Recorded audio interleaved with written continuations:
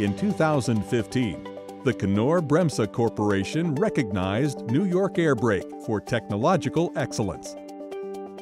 In 1890, the Eames Vacuum Brake Company began making brakes for trains in Watertown, New York.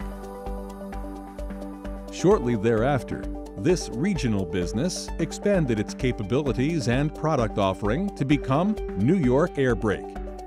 In 1991, New York Air Brake joined the family of Knorr-Bremse companies, led by Heinz Hermann Thiele.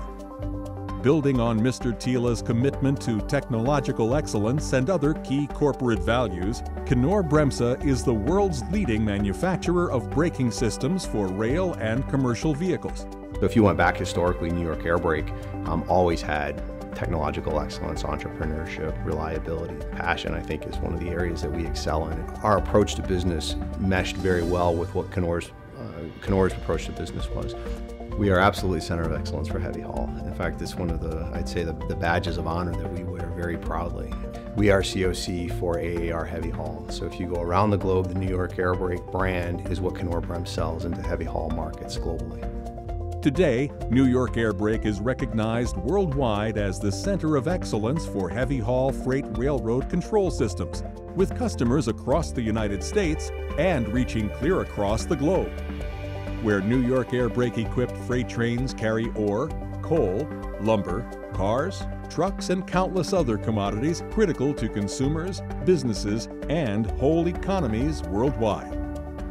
In fact, New York Air Brake train control components and systems are deployed throughout each train. One of the strongest common denominators across the technologies we provide, the ability to anticipate and respond to customer problems with an absolute dedication to technological excellence. So a few years ago, New York Air Brake introduced a slogan that was called Engineered to Outperform, or E2O, right? The question became, who do we want to be? What claim do we want to stake in the market? How do we differentiate ourselves from everybody else that's got something to sell? Any company, no matter who you are, it all comes down to people, and it all comes down to the way that they approach problems.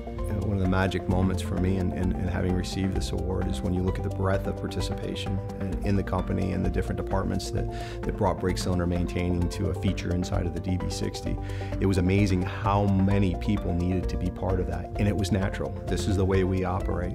So it had the cross-functional capability, quality, manufacturing, engineering, to make sure that we were bringing all of those different disciplines to the product.